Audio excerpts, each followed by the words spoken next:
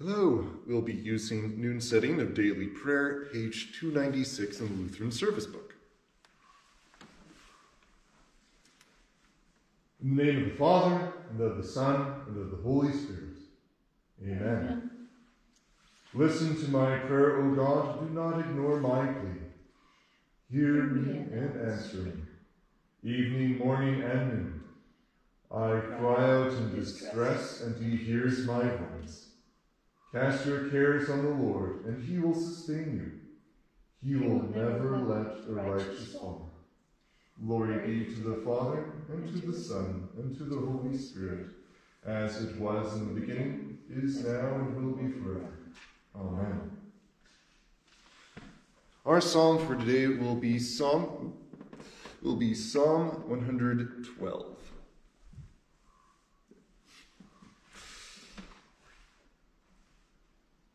Praise the Lord. Blessed is the man who fears the Lord, who greatly delights in his commandments.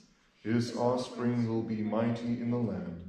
The generation of the upright will be blessed. Wealth and riches are in his house, and his righteousness endures forever. Light dawns in the darkness for the upright. He is gracious, merciful, and righteous. It is well with the man who deals generously and lends, who conducts his affairs with justice. For the righteous will never be moved. He will be remembered forever. He is not afraid of bad news. His heart is firm, trusting in the Lord. His heart is steady. He will not be afraid, until he looks in triumph on his adversaries. He has distributed freely. He has given to the poor. His righteousness endures forever. His horn is exalted in honor. The wicked man sees it and is angry. He gnashes his teeth and melts away. The desire of the wicked will perish. Glory be to the Father, and to the Son, and to the Holy Spirit, as it was in the beginning, is now, and will be forever. Amen. The text for meditation comes from John chapter 8, verses 21 to 30. So this is continuing his speech in the temple. So what came just before were some words in the temple treasury. He was basically talking to the people about himself as a witness of himself. They don't understand that he has a more credible witness, which is God the Father. So he's basically laying the groundwork that he is the Son of God. Yeah, the Son of God, so Son of the Father. So from verse 21. Then Jesus said again to them, I go my way, and you will seek me and will die in your sins. Where I go, there you cannot come. Then the Jews said, will he kill himself? For he says, where I go, there you cannot come. And he said to them, you are from beneath, I am from above. You are of this world, I am not of this world. I said therefore to you that you will die in your sins. For unless you believe that I am he, you will die in your sins. Then they said to him, who are you? And Jesus said to them, even the very same thing that I say to you. I have many things to say and to judge of you. Yea, and he who sent me is true, and I speak in the world those things that I have heard from him. However, they did not understand what he was saying. He was speaking of his Father. Then Jesus said to them, when you have lifted up on high the Son of Man, then you will know that I am he, and that I do nothing of myself, but as my Father has taught me, even so I speak. And he who sent me is with me. The Father has not left me alone, for I do always those things that please him. As Jesus spoke these words, many believed on him. This is the word of the Lord. Thanks be to God.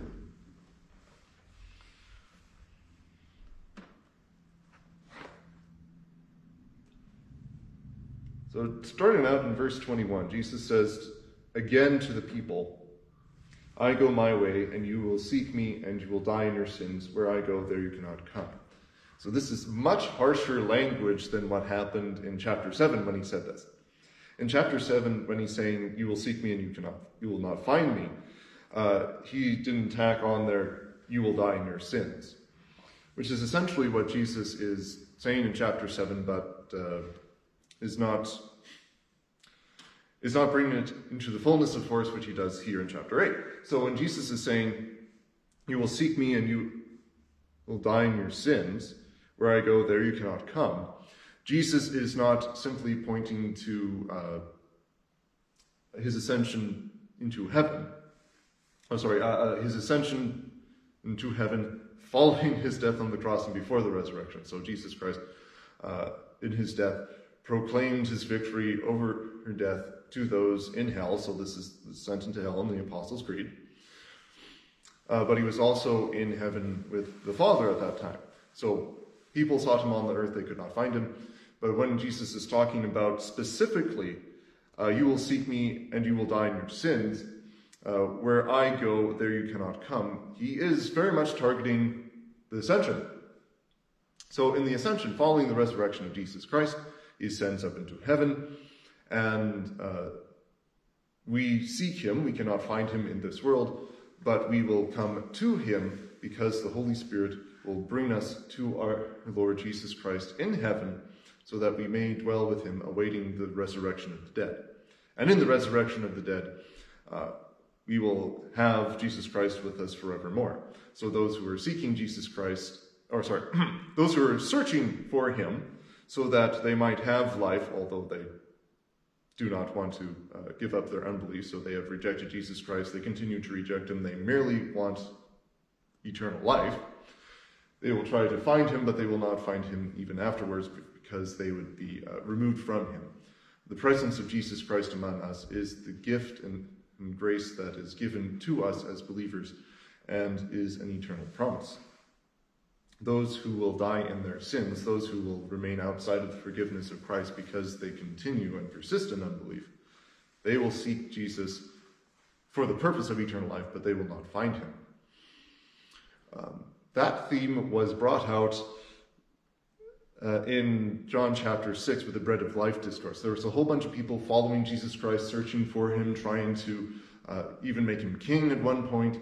So they really wanted him. Jesus talked about, well, I have the bread of life. He who eats of it will have life everlasting. And everybody who was searching for him, they went, yes, I want that.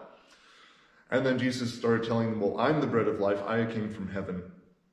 And you have to believe in me. And they kind of going, oh, I don't know about this. I don't believe you're the Christ. And then Jesus even continues beyond that, where he's saying, my flesh is true bread, my blood is true drink. And he's saying that no one can come into the kingdom of heaven unless they partake of the bread of life. So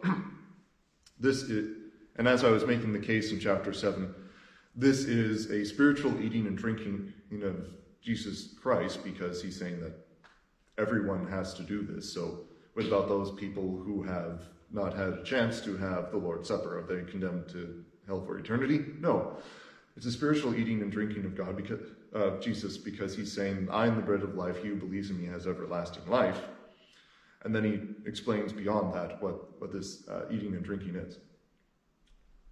So it's a faith unto the Lord's Supper, not the Lord's Supper proper, but a faith unto the Lord's Supper.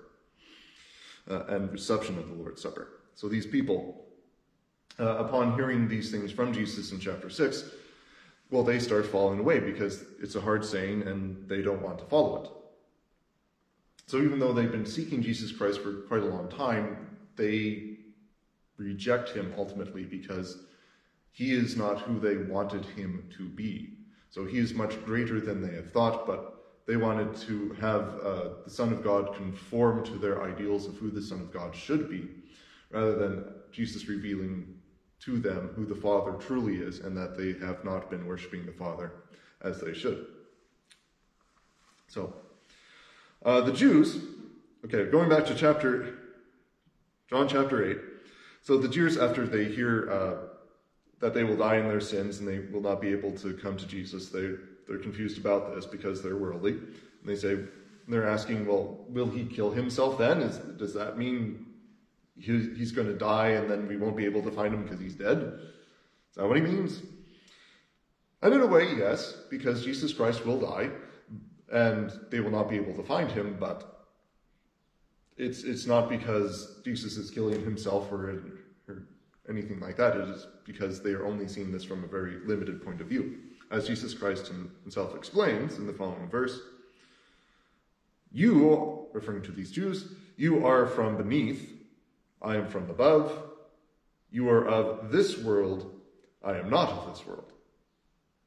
I said therefore to you that you will die in your sins, for unless you believe that I am he, so I am the Christ, the Messiah, the one sent by the Father, you will die in your sins. So Jesus is telling these people, well, look, you are from the world. I am from heaven. And this isn't necessary, and because this is John writing and speaking, we know that this doesn't just mean the location, well, you are of this world, I am of the heavens, and neither the two shall mix. The idea is that being from the world, the people are remaining in the world which is far away from God. So that the world is a separation from God in the Gospel of John. So the Jews are beneath in the sense that they are far away from Jesus Christ. They're far away from God himself. So Jesus is from above because it is heaven descending into earth so that the earth might be sanctified by our Lord, whereas those who are on the earth will be beneath if they persist in their sins and reject that which is from above. So, to further illustrate the point that the above and beneath is not simply a location type of idea, but association with God or without God. Way back in John chapter 3, at the beginning of John chapter 3, when Jesus begins talking to Nicodemus about basically baptism, and Jesus in chapter 3 verse 3 tells Nicodemus, "Truly, truly, I say to you, unless a man be born anew, he cannot see the kingdom of God." Now, born anew or born again is not the best translation. The best translation is born from above. So when Jesus is talking about, I am from above, you are from beneath, he's saying that those who will be born anew, those who are born again in baptism, those who are born from above, will be given that which is of God.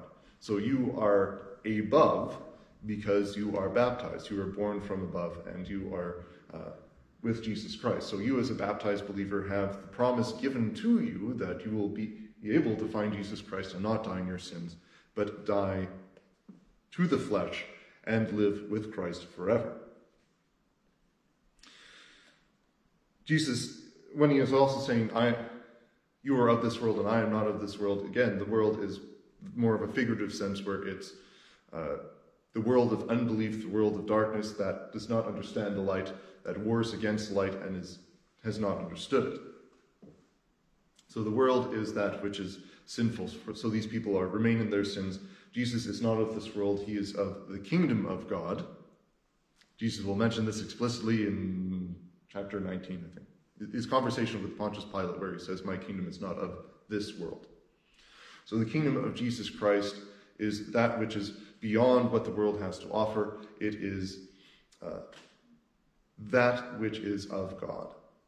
So when Jesus is talking to the Jews here, he's making a hard and fast distinction that if you are not with me, if you're not from above, if you're not removed from this world, you're in the world, you're beneath me, and you are sinful. So you will die in your sins. So unless you believe in me, so unless you have faith, life-giving faith,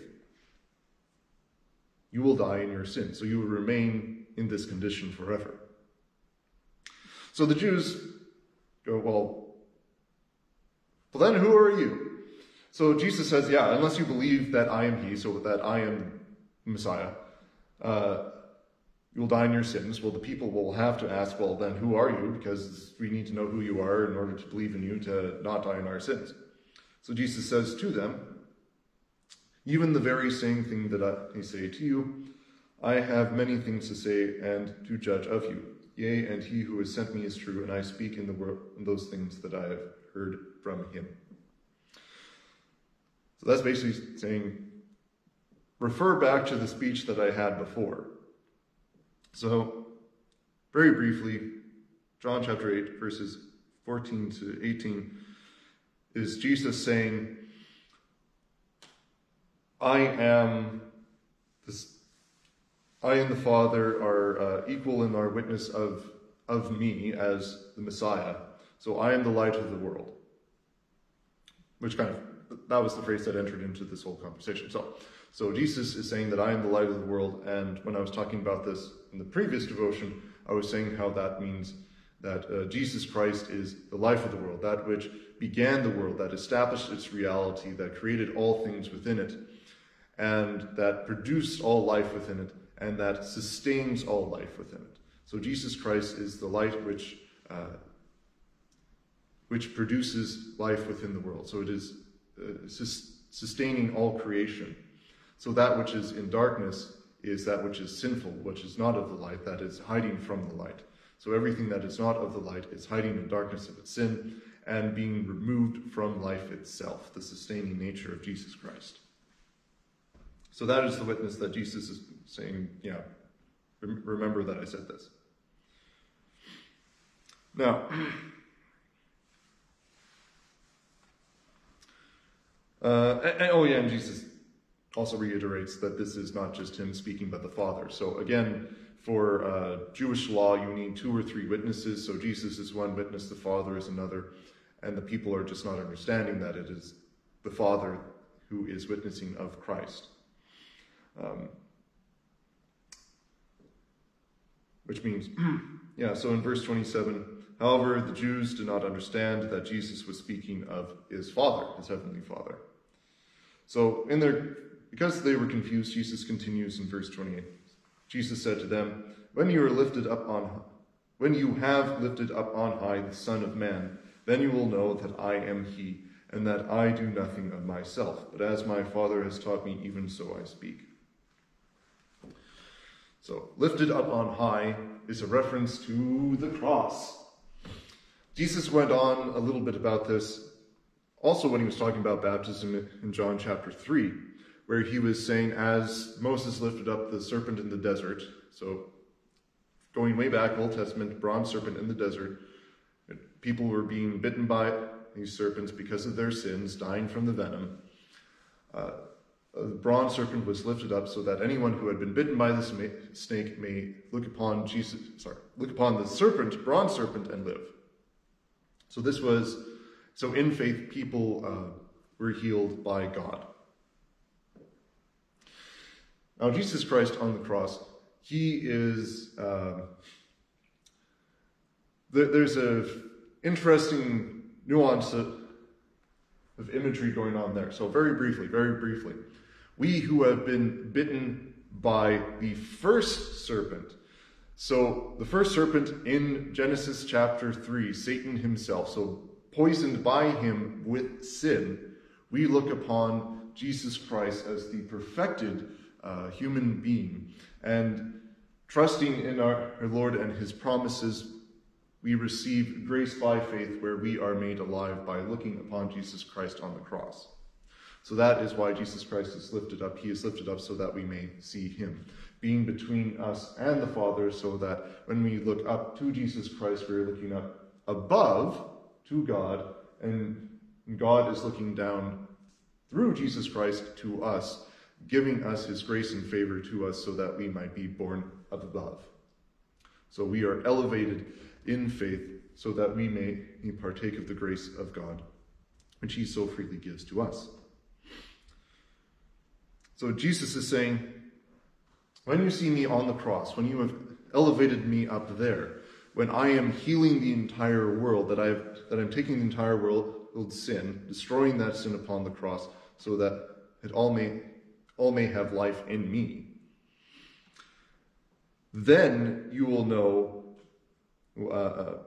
that I am the Messiah," so he says, "I am he, "and that I do nothing of myself, but as my Father has taught me, even so I speak. And he who sent me is with me. The Father has not left me alone, for I do always those things that please him."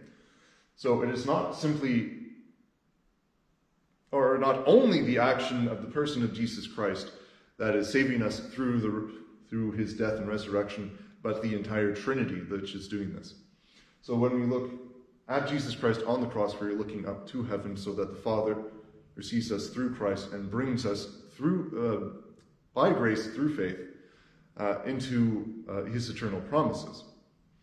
Then you kind of go, well, how does the Holy Spirit play in all of this? Because he's not even mentioned here. Well, who do you think is turning your head to Jesus Christ?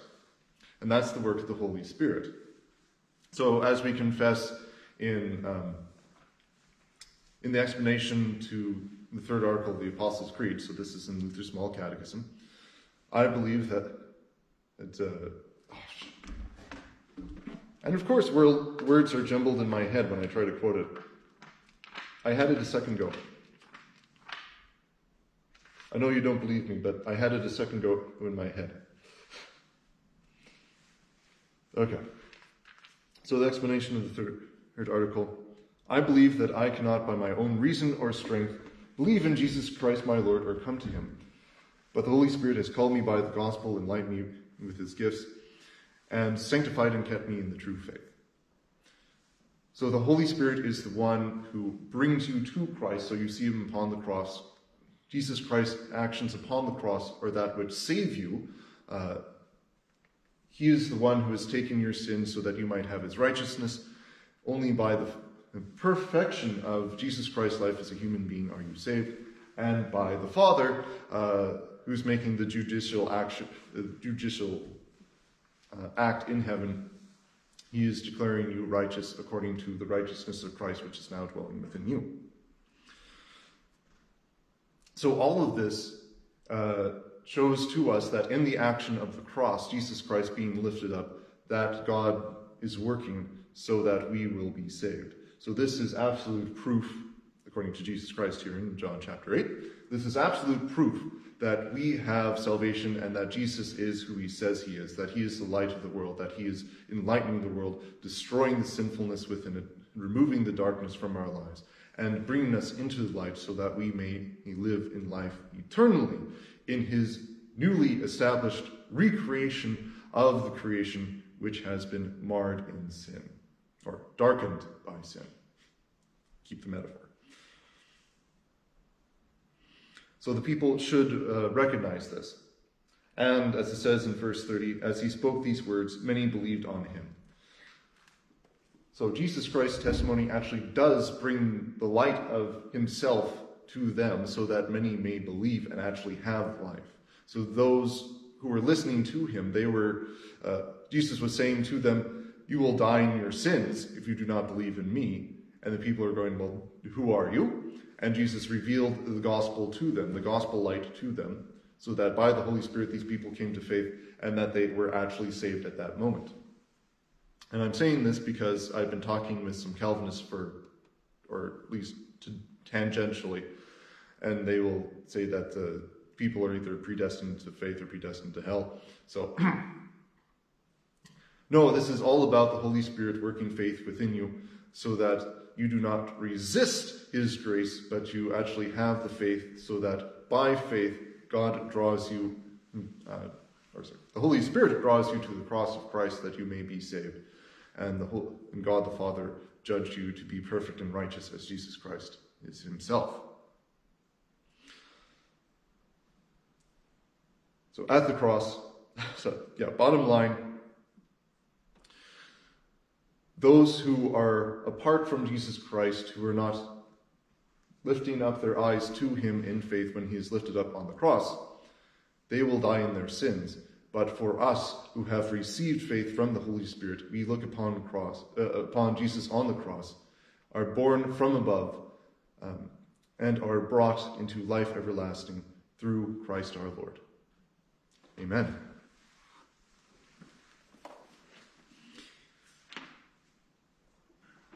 So we'll continue with the service on page 296 with the Kyrie.